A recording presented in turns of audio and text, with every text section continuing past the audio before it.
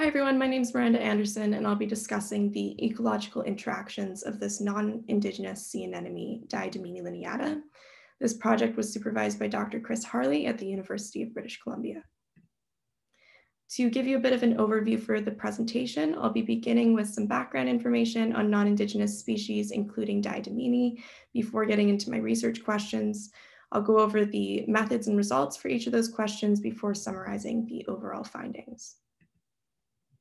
So non-indigenous species can be defined as any species that is introduced outside of its natural past range.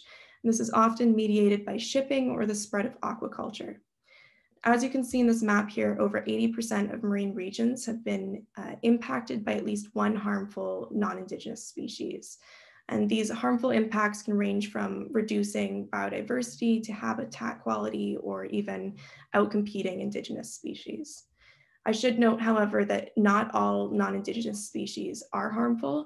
They can also be neutral or beneficial in their invaded range. So to focus in on BC for a moment, these are some of the non-indigenous species that came to mind for me. You can see in the top row that there's some Pacific oysters, Sargassum muticum, the European green crab, and in the bottom right, we have the orange-striped green sea anemone. That's Diadumene lineata. So this will be the focus for the rest of the presentation. It is a small clonal species with a broad range of environmental tolerances. It's indigenous to the Pacific coast of Asia, but is now known to be the most widely distributed sea anemone across the globe. And despite this prevalence, not a lot is known about its ecological role or impact on local ecosystems. To address this gap in our knowledge, I'll be asking two research questions. The first being, what are the trophic relationships of Diadumene and how might they limit its distribution? And given what's known about common characteristics of non-indigenous species, we predicted that Diadumene will have few indigenous predators, but a large breadth of prey. And the second question relates to its ecological impact in BC, whether it should be classified as an invasive species. And we predicted that Diadumene will have a negative impact on the indigenous intertidal community structure, especially in terms of biodiversity. So to explore this first question, we wanted to know what the dietary breadth of the species is. We explored this by conducting a series of laboratory-based feeding trials. Very simply, we put an anemone in a petri dish and added a potential prey item to that dish, recorded whether that prey item was ingested after 24 hours.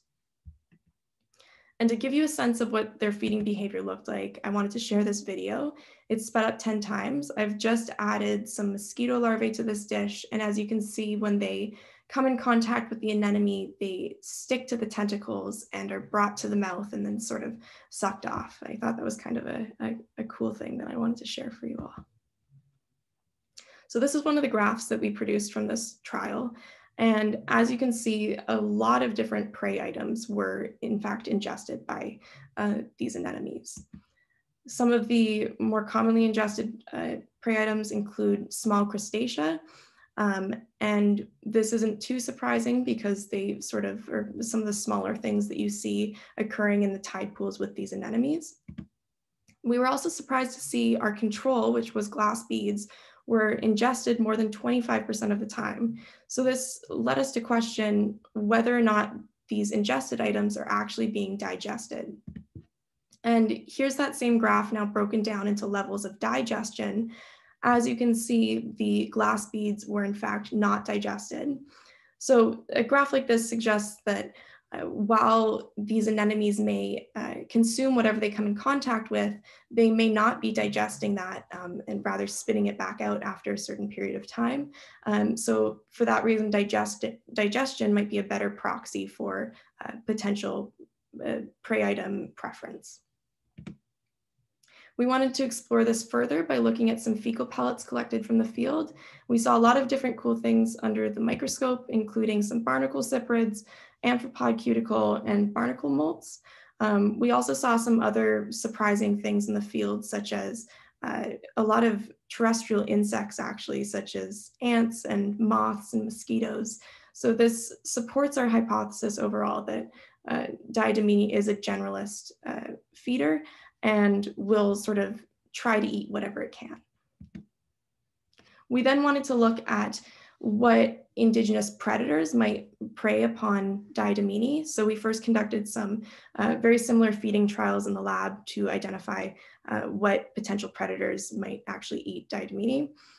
We used this data to then inform field surveys where we looked at any possible correlations between potential predator and anemone abundance at 20 different field sites across Vancouver.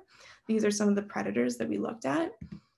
And from the lab, we determined that this leather star, Dermasterius, and Hermesenda, the opalescent nudibranch, will consume Diadumene quite frequently.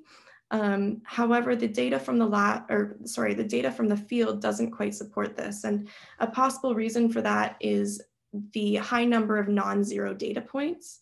Another reason could be that these predators were starved for 2 weeks in the lab and weren't given any other prey items to choose from.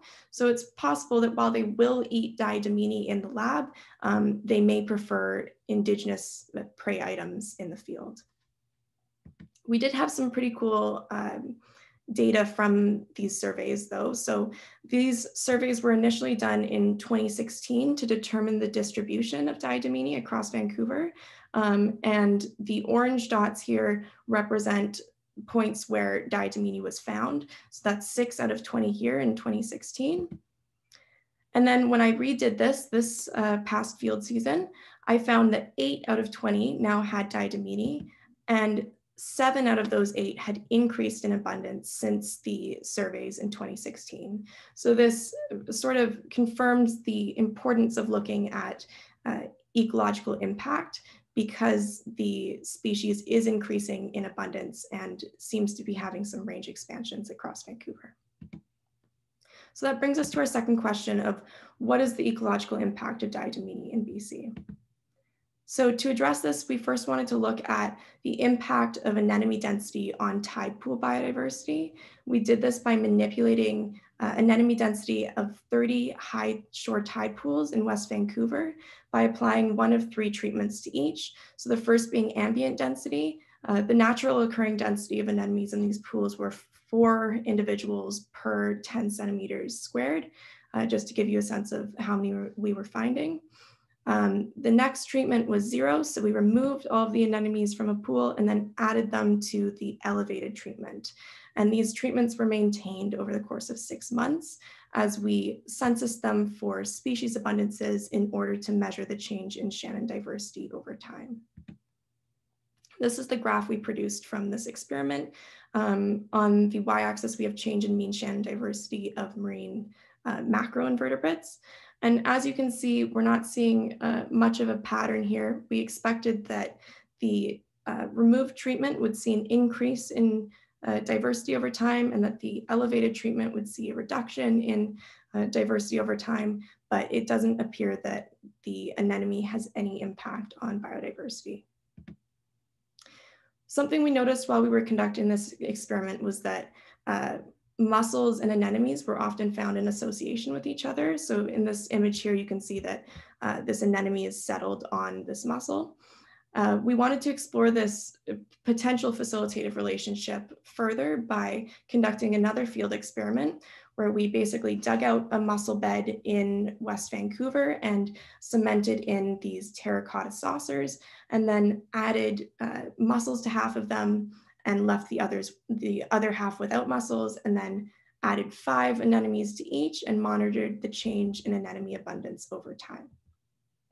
And what we found was that over the course, the initial 6 hours after adding the anemones, there was a gradual increase in the number of individuals attached, as we had expected. And at the end of the 6 hours, we did see that the mussel treatment had slightly more individuals attached than the non-mussel treatment. We then returned to these saucers after 3 days and found that a significant number of anemones were attached in the mussel treatment over the non-mussel treatment. So this suggests that initial settlement and recruitment may be facilitated by mussels. However, we found that when monitoring these artificial tide pools over the period of 2 months, a different pattern or no pattern was observed. So it's possible that these mussels facilitate the initial settlement, but do not facilitate retention over time. So returning to these two research questions that we had, to answer the first one, we found that Diadumene will consume a variety of prey, which supports the generalist hypothesis that we had. We also found that it's predated upon by Dermasterius and Hermesenda in the lab. However, there was no correlation between potential predators and Diadumene in the field, which again supports our hypothesis that Diadumene will have few indigenous predators. In terms of ecological impact, we found that there isn't an apparent effect of anemone density on biodiversity, and mussels may facilitate settlement, but not retention. We're exploring this potential facilitative relationship further in the lab. Thank you very much for everyone that made this project possible.